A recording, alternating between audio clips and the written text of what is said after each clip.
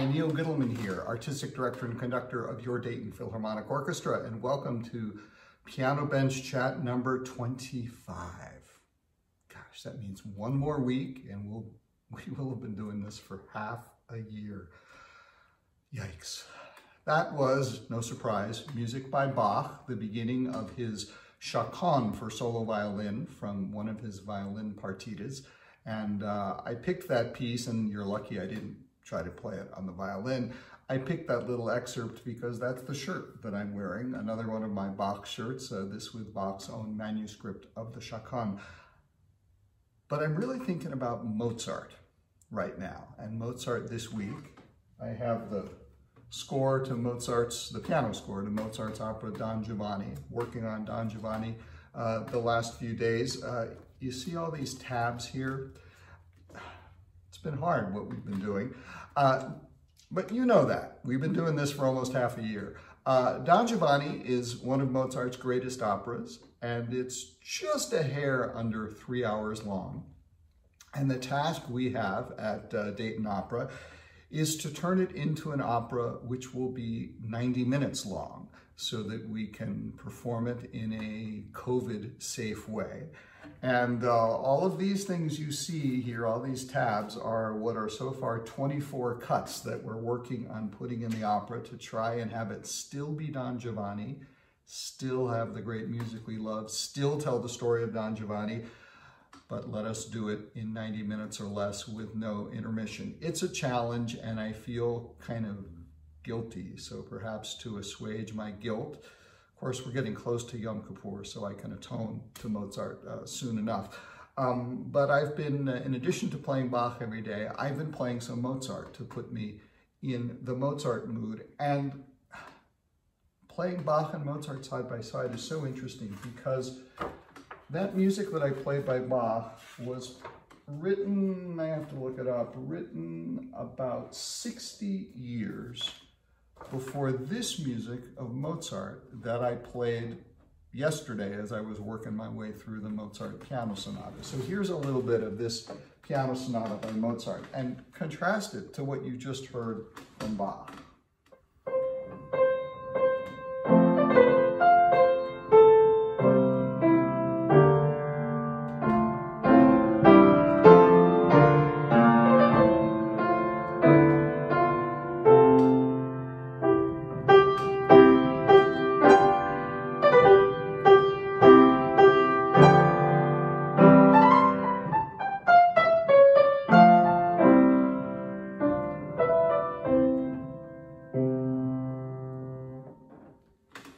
Now, it's beautiful music, different style. It's from 60 years later. But one of the most striking things I think about that Mozart piece is how often and quickly the character of the music changes.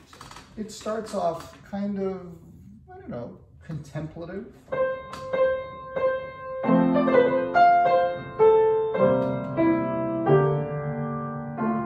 And suddenly it gets louder and a little more insistent. And then calm. And then again, change of character. Kind of heroic. And then playful. With wrong notes.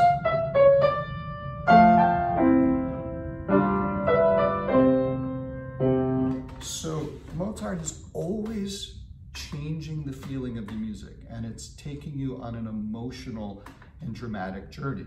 Whereas Bach basically gives you one idea, one emotion, and sticks with it. And that's a big philosophical difference.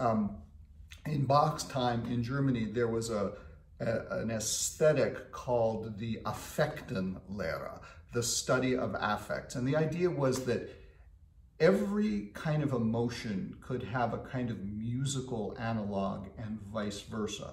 And the idea was that music, a piece of music, would be designed to convey a certain affect. And there'd be a one-to-one relationship, piece of music, affect. In other words, you don't change the mood in the course of a piece of music. The role of the piece of music is to convey the affect, or we might say the emotion. So in Bach's music, there are very, very few, I mean, you can count them on one hand practically, times when a piece of music actually changes mood within the piece. They typically happen in the Passions, where Bach is telling a story and there's a lot of emotional content. Whereas in Mozart, it changes on a dime all the time. It's a different aesthetic. And that, when I go back and forth and ripsaw stylistically on a given day between starting with Bach and then ending with Mozart, it's just so striking to hear how the idea of music changed so much so quickly. And later on in that same passage, in that same Mozart piece, there's even a more dramatic change. He gets to at the end of the next phrase, gets to the same finish I just played.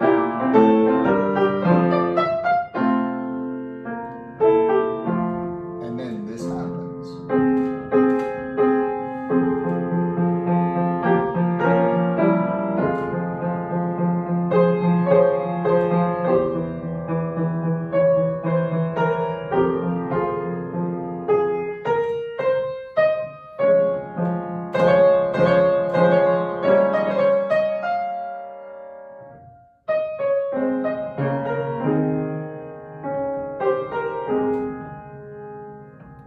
So that sudden change of mood to the darker feeling.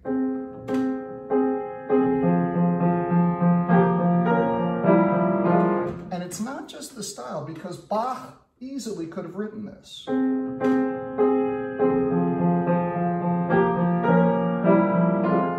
an aria, in a cantata, or a passion.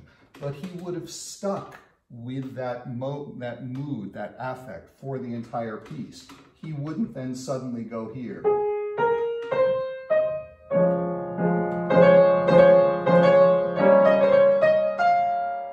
And then another change.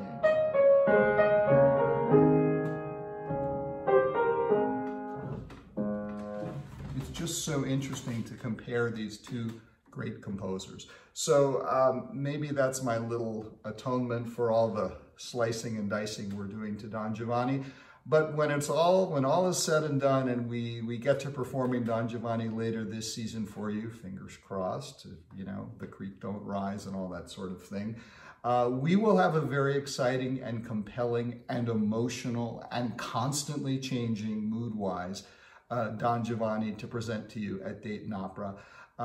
It's amazing music, and we are so honored to be in this business performing it for you.